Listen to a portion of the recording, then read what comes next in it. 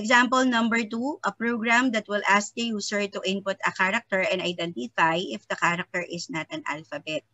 So in this case, we're going to ask the user to input any character. Okay, any character.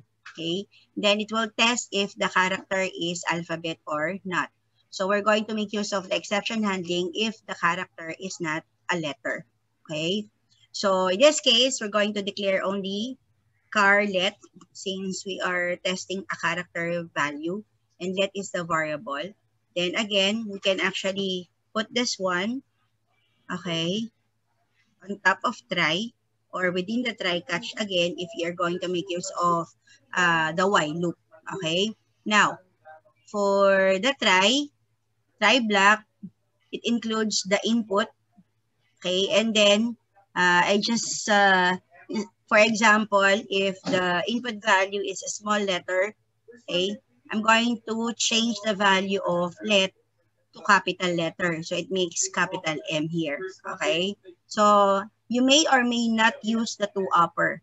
But if you are not going to make use of the two upper or the two lower, make sure that during the testing condition, you have the two upper or the two lower also. Or you need to declare both variable or both characters, small letters or capital letters.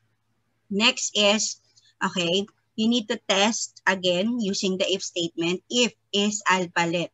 Is alpha is a function, okay, that detects the type of the character, whether it is an alphabet or not. Okay, we have not here because if the let is alphabet and then we have not alphabet, okay, we're going to throw the let variable. So this means that not means we are detecting or checking if the let value is not a letter A to Z, capital or small letters.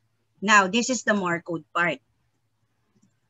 Okay, so more code part, okay, if this is false, then that means it is an alphabet and we display let is an alphabet. But if it's not an alphabet, for example, not an alphabet, okay, if it's, for example, a special character, a number, okay, it will throw an exception and proceed automatically to the catch block parameter, okay, and represented by X. Let will be represented by X within the catch block statement. So I'm going to just display exception thrown with next line. Let's just not make use of this one. Backslash N is just the same thing as NL, okay? And then X is not an alphabet. Okay, so that's it. Then end of program. So let's run the code again. So enter a character. If I'm going to input S, S is an alphabet, so it will display the more code and then end of the program. S is an alphabet. If you're going to see that S is capitalized, that is because of the two upper syntax before testing the alphabet, if it's a lowercase or an uppercase. Or if you want to make use of a lowercase, okay, don't make use of the two upper or the two lower.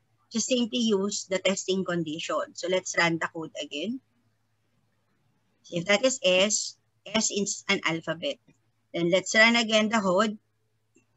6. 6 is not an alphabet. Run the code again.